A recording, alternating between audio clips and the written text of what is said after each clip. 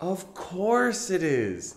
That's my honest response to anybody asking me the question, is it worth studying in Massachusetts? With a rich heritage and culture of innovation, plus a booming economy, it's no wonder Massachusetts recruits and attracts some of the brightest minds for both the professional and the academic. So let's find out what makes Massachusetts such a wonderful place.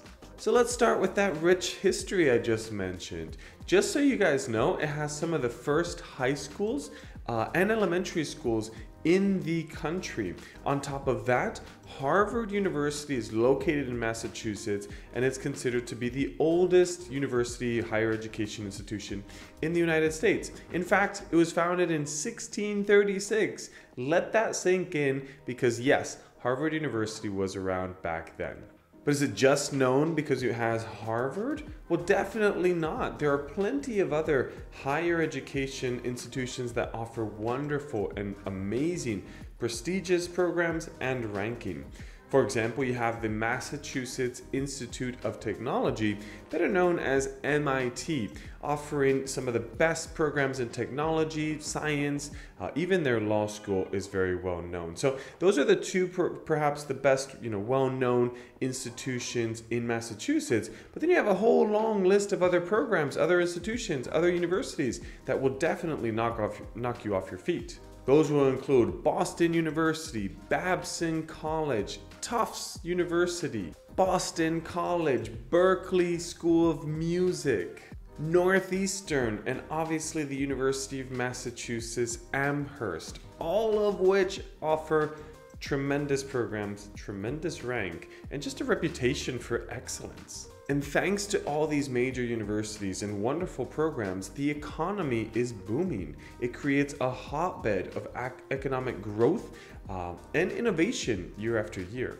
To further this point of higher education and the higher ranked institutions, it's often referenced that when you join these schools, specifically in the state of Massachusetts, you're going to be joining a social network that is going to have huge impacts on your career prospects. You are going to be joined by like-minded people, and innovation, entrepreneurial mindset are key to this mindset. So keep that in mind when you join these higher institutions. You're joining a group of people that have the same ideas, the same goals of success and greatness as you do.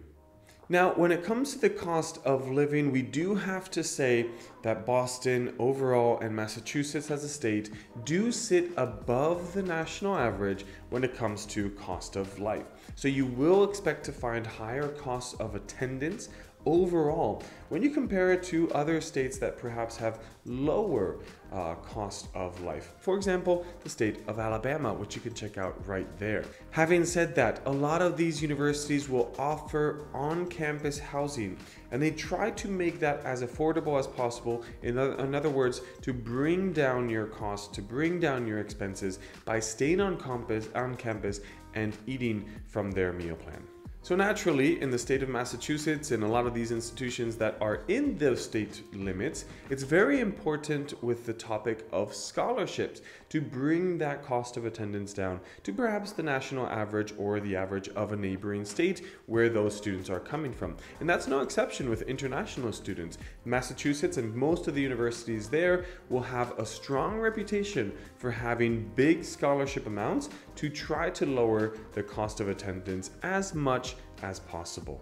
Now, to further with this trend of trying to lower costs, Massachusetts is also very well known for their reliance on scholarships for their students. Both out-of-state and international students alike can benefit from this perhaps larger than average pool of scholarships and availability. That's why you can definitely apply for academic scholarships or competitive scholarships based on your scores, need-based scholarships, oftentimes you can apply for both, research grants, work on campus opportunities. There's going to be a nice wealth of opportunities, and in most cases you can apply to more than one in order to bring those costs of attendance down further and further.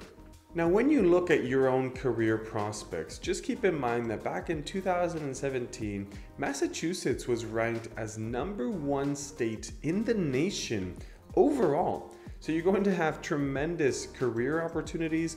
The quality of life is going to be significantly better than other states. Your access to entertainment, healthcare, all these different items is going to be present in order to fulfill that #1 ranking. And even though it's in 2017, that thriving economy is still present in today's economy. Now, another thing to point out with Massachusetts in particular is its ability to diversify its own economy. It was ranked 16th as best state for innovation. 40% of its employees are currently working in a STEM designated field. Keep in mind that STEM stands for science, technology, engineering, or math. So it puts a lot of emphasis on the industry or the science connected to industry, innovation, and research. And it just goes to show how you can diversify an economy and keep that innovation growing and building off of it from the fantastic institutions that are neighboring those cities or limits. So if you're one of those students that are looking into a STEM designated program, keep Massachusetts in mind. In particular, look at cities such as Boston, Cambridge, or Springfield, because those might allow for great and fantastic OPT opportunities upon the completion of your program. Now, going back to that idea of a strong culture, you're also going to find that very, very present. And I'm going to use Boston as an example. It is a smaller state, so you don't have a presence of that many large cities. But going off of Boston, you can see just how, for example, how large it is, because it is considered a major city. But it still has that quintessential atmosphere to it. It has that picturesque city to it, that close-knit community vibe that is going to give you amazing opportunities to connect with the locals, but also participate in huge festivities, parties, and celebrations, such as St. Patrick's Day. Located on that northeastern front, you also can benefit from the fantastic connections to other major cities of the area. That could be New York, could be Philadelphia, Washington, D.C., or even Chicago further northwest. When it comes to the natural scene, you're also going to be rewarded with fantastic places to visit, such as Martha's Vineyard, for example, or Cape Cod Seashore, or even the Mohawk Trail. All of which are going to reward your eyesight and your vision and those landscape picturesque views that only Massachusetts knows how to reward its visitors. Now, a quick cautious message for those viewers that don't like harsh winters. You can expect to have all 4 seasons in the state of Massachusetts. Location-wise, it is, as I referenced earlier, in the northeastern side. So you can expect to have some snowfalls over the winter. You can have darker and colder winters than perhaps more southern states, for example, the state of Arizona. So just be aware of that. And also, depending on where you are within the state limit, if you are closer to the ocean front, you might have those cold winds coming off the Atlantic. So just depends on where you're located, but keep that in mind. You will be rewarded though with beautiful falls, wonderful springs, and hot summers, even though they can fall on the humidity side, on the humidity spectrum, they can fall on the higher side for that. But just be aware, the weather does have 4 seasons, which in my opinion is great. I do benefit, I do enjoy a good cold winter, but those that want to go to warmer temperatures, warmer states, just keep that in mind.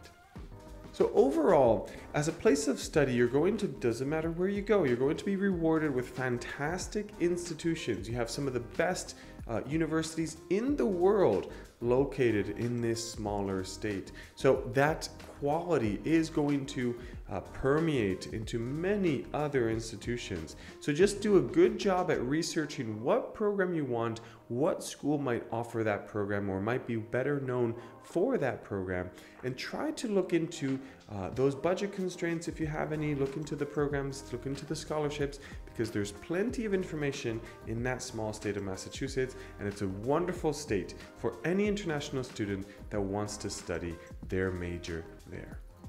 Now, if you've liked any of this information, you want to have more of it, you want to figure out how to make it possible to go to Massachusetts yourself, then please click the link of this description. On that description, you're going to find a link that will take you to an online form. If you fill out that form, you're going to have a free consultation with an Epro 360 expert. And on that call, we can better assess your profile, what's necessary, what's needed, and how to get you to the US to start your major or your master's in Massachusetts. If you've liked this content as well, then please don't forget to like this video, smash the subscribe button, activate the notifications, and that way any new content we create, you'll be personally notified, and that way you can watch it first. Until then, thank you very much.